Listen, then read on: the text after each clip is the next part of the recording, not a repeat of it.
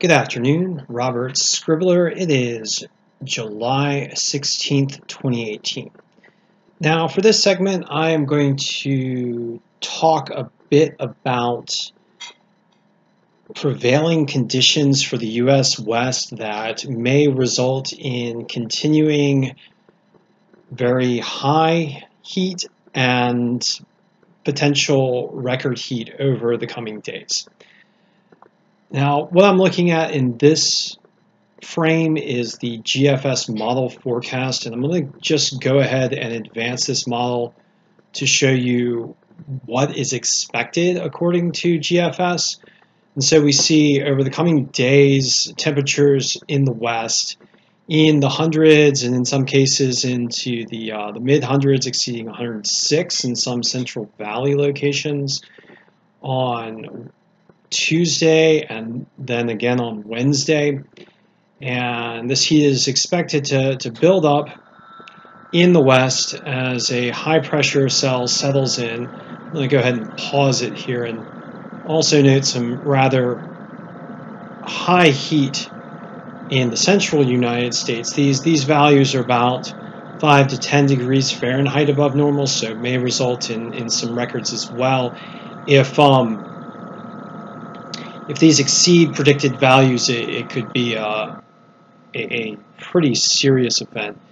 And also out west, here again, temperatures by Thursday exceeding the mid 100s in many locations.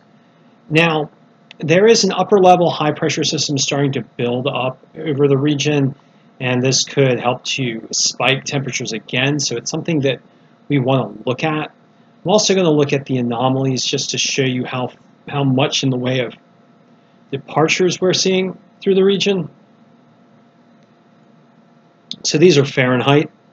And so the reason why I'm focusing on the west is, as you can see, temperatures well exceed 10 degrees Fahrenheit above normal for many locations, and 15 degrees Fahrenheit or above in a number of locations as well, approaching 20 degrees Fahrenheit above average in some situations. So what's going on? What are the features that are leading to the potential for more extreme heat across the central U.S. and the West?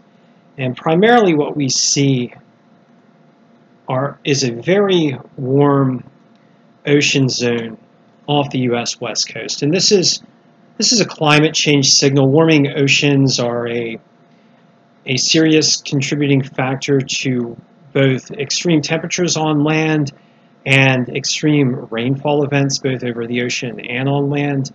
And warming oceans is a key feature of climate change. During recent years, a feature emerged off the U.S. West Coast that was known as the Pacific Hot Blob. And this feature helped to establish a strong high-pressure ridge over the U.S. West, and the feature emerged prior to a very powerful El Nino event during 2015 and 2016.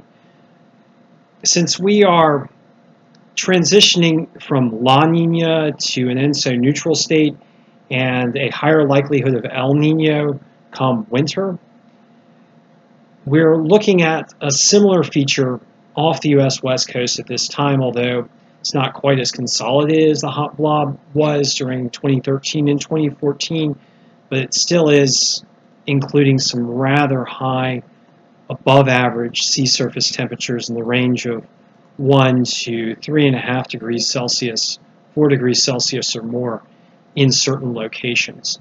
And such warm surface waters do tend to aid and assist in the development of prevailing strong high pressure ridges at the surface and often translating into the upper atmosphere. Now, these ridging features tend to enhance warmer than normal temperatures in the region, and that's what we are seeing in the forecast. Now, I'd also like to look at some predicted heat index values. And by Thursday, we're expecting to see very high heat indexes in the range of 42 degrees Celsius, and this is a feels like temperature in the upper 100s, so very severe heating in these regions, very severe situation where it's difficult to stay cool, and also in Southern California, similar severe heat index conditions.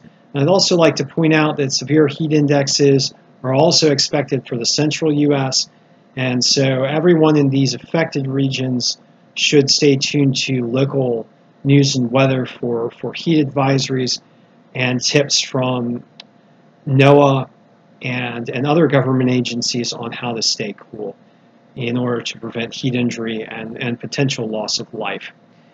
Now, just to sum up, looks like the U.S. West Coast is looking for more severe above average temperatures, and I'd just like to add that these above average temperatures are likely to translate well into North America, and this particularly along the West Coast region. I'm going to show the model forecast further on. So as we move further on, these warm temperatures telegraph up into British Columbia and into Alaska. So this is a feature that is worth looking at not only for high temperatures, but for potentials for wildfires, especially in extreme northern locations.